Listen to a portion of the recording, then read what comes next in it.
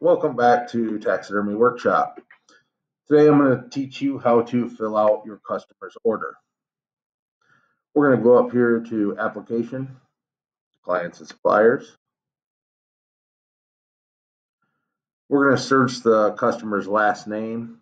As you get more and more clients into your database, you will not be able to come down here and just pick the few that are in here. So today we're going to work with the Landon Thompson.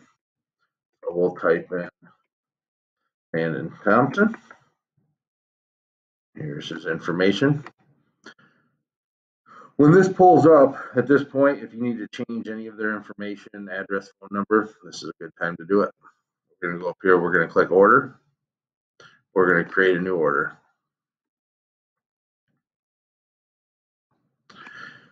This has an estimated completion date, which is a really nice feature of the system. This really helped my shop out a lot. The estimated completion date will show up on the top right-hand side of your invoice. When I give my invoices to my customers, I make sure to tell them that their estimated completion time is at the top of the page. That reduces a lot of phone calls. You can also set this in the system for 6 months, 8 months, 10 months, 12 months, 2 years. However you'd like to do it, it will project that date automatically for you. So for instance, this guy, we're going to tell him his project's going to be done roughly on February 28th. We're going to go ahead and save this order. We're going to go up here to the New Job tab. We're going to give this guy a whitetail deer. Mount type, click the down arrow. We're going to go ahead and do a shoulder mount. The pose, which is kind of nice, this has a whole list of them. If the guy says, hey, I want a full sneak and I want it looking to the right, we can scroll down through here.